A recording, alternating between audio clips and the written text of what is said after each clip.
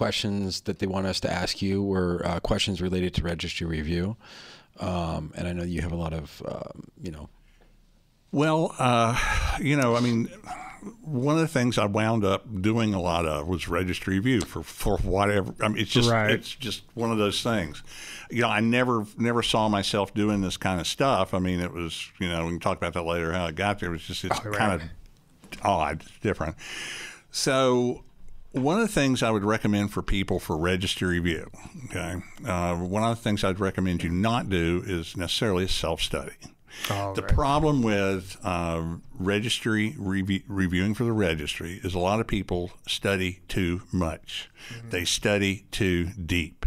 They feel like they have to understand MR physics. Right. And you do not have to understand MR physics. You have to remember terminology and definition. Right? Memorization. There's basic things that you have to memorize, right? Not understand. And I tell every class, I usually start out with this kind of a little spiel, okay? The ART, I learned in a class that I got sent to some years ago, things about multiple choice tests, and there are different formats for multiple choice tests and stuff. Okay, I've never written questions for the ART. I've never participated in anything like that. I have nothing. I've never been on a committee. Nothing. Okay? No affiliation. No affiliation at all. But they subscribe to a format where you have a question which is called a STEM in a multiple choice format, and then you have the four choices. 3 are called distractors. The other is, of course, the correct answer. It can only be one. The format to which they prefer is that the STEM or the question be about 1 to 3 sentences at most.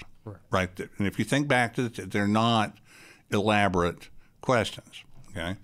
Then the answers, distractor and the answers, all should be approximately the same length. You don't want like 3 short ones and 1 long one, right?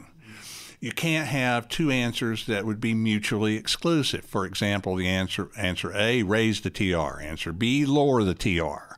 And then you got number of averages and receiver band. 2 others that don't matter, because then you look at that and you go, well, it's probably one of those 2, right? Right. I mean, which it would likely have to be.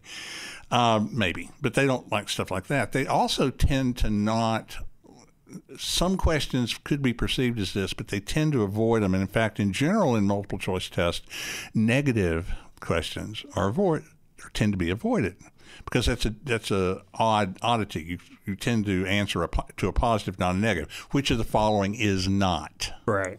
Okay. Those typically are not preferred. Okay. So my whole point is this. Aside from, now that it's on a computer, click on the aorta, click on the, triangular fibrocartilage or whatever. Right. Click on the image that's out of phase or something like that. It's a multiple choice test. In a multiple choice test, it's all about definitions. You can't ask how something works. How does oversampling work? That's you true. can't ask that in a multiple choice format. Right. You turn it on. You turn it on, right? Another example, then I always give this one. So this is kind of like what you'd see on the registry. For a tissue with a given T1 relaxation time and for a given TR period, the flip angle that will result in maximum signal is known as the blank, which is the Ernst Angle. You don't have to know how to calculate it. You don't have to understand it. You just got to remember the definition of an Ernst Angle, right? Right. You've got to know, what it looks like when it's in phase, what it looks like when it's out of phase, understand the concept of chemical shift. You don't have to, you just have to memorize this stuff. So what I tell people is take a look at the content specifications. Okay? Right. What most people don't do is look at the content specifications. What are the content specifications? They're telling you what's on the test. It's very straightforward. I mean, it's telling you what's on the test. It actually tells you the number of questions for each category. Right. Now, the categories are getting big, and I will tell you this. If you're prepping for the registry, do not don't understudy or look over patient care. Oh, that's where they get you. People spend all their time on the physics, and there used to, I think, be only 61 questions. How many questions total are there on the physics? It's ridiculous. Well, it's like 105 for what they call image production, which is also not the term I would use. It's really data acquisition, right? Right. That's really what it is. Right. It's done by Fourier transform, and that's all you need to know. Right. But then you got the other 95 that you can completely miss. Right. Oh, right. You know, the other thing that's often overlooked is the anatomy. Right. Right. And I'll tell you, when I took the registry, the anatomy is what kicked my butt. Because I'm looking at this, I don't know what that is. I don't know. Right. I don't know what that is. Right. And so the anatomy lives in what's in the procedure category.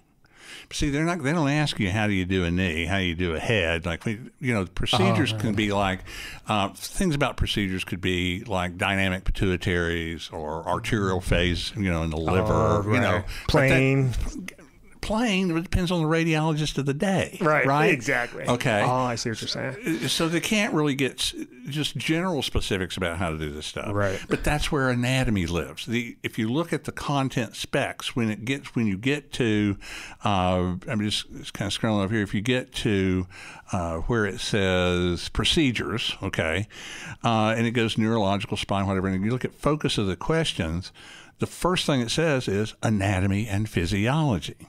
And they can ask you about imaging planes. Well, like what plane would best demonstrate this? I mean, pathological considerations, protocol considerations, patient considerations. See, this is the procedure thing. Right. And it can't get real specific because this has to go across the board. This is why if people study too deep, let's say that you study spectroscopy and you take so much time with it. I think people should look at this from the perspective of, this applies to all of North America, everyone that takes it. Mm-hmm. So if you take someone in a very small, if I hit that one more time, I'm going to be, it's a third a time. Someone that's in a very, very small town, they have very little exposure to spectroscopy, then, you don't need to go that deep into it. Right. People are like, well, I don't understand this. And they spend so much time when their focus should be in other areas. Right. It's going to be a very high-level question. Right. Yeah. I mean, it's got to be very high level. And the answer is probably going to be chemical shift. I mean, just seriously, right. There's not that much you can ask about it, right? Don't give it away. Okay. So anyway, I would read the content specs. And the patient care and management is important because it's increased in the number of questions. And the reason it's increased in the number of questions, or at least my opinion of why, is now the ART allows people who have other credentials to sit for the MR registry and CT. And specifically, these are almost universally nuclear medicine techs. In other words, they're CNMT accredited, credentialed. So the ART now allows these people to sit for CT or MR as their primary through the ART. Okay. Right. Okay, but they have to be like an RDMS or CNMT. Mm-hmm. The reason for that is because you have PET CT and PET MR. Right. Right.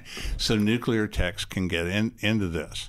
The other thing is that there are several schools throughout the country that offer a 2-year associate program in MRI, just like we went to X-ray school and came out with an RTR, and radiography was our primary, and MR is post-primary. So these schools, all they do is you take an X-ray program, take out X-ray physics, put in MR physics, and you got a 2-year J-CERT accredited program where then these people can sit for MR as their primary. So since they've got, this is my opinion as to why you're seeing an increase in the patient care, you think, well, I went through this on my X-ray registry. Why am I having to do it again?